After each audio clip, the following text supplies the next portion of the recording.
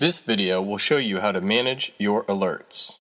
To see your alerts, start from the home screen. Simply tap the Alerts button in the bottom left-hand corner.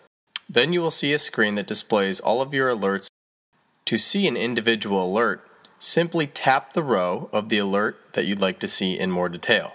The next screen will show you the exact location and the time of the alert.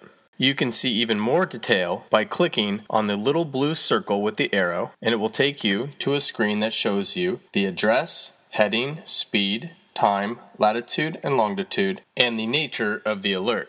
You can copy and paste the address where the alert occurred by tapping the address and then clicking copy. You can then paste this in other applications like Google Maps.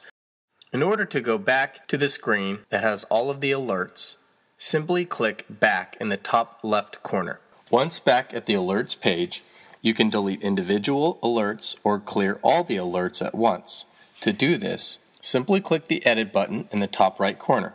This will display small red circles by each individual alert. To delete an alert, simply tap the red circle and then tap the delete that appears to the right. Once you are finished, you can click Done in the top right corner. In order to clear all the alerts at once, simply tap the Edit button again in the top right corner, and then tap Clear All in the top left corner. Click Accept, and all of the alerts will be cleared at once.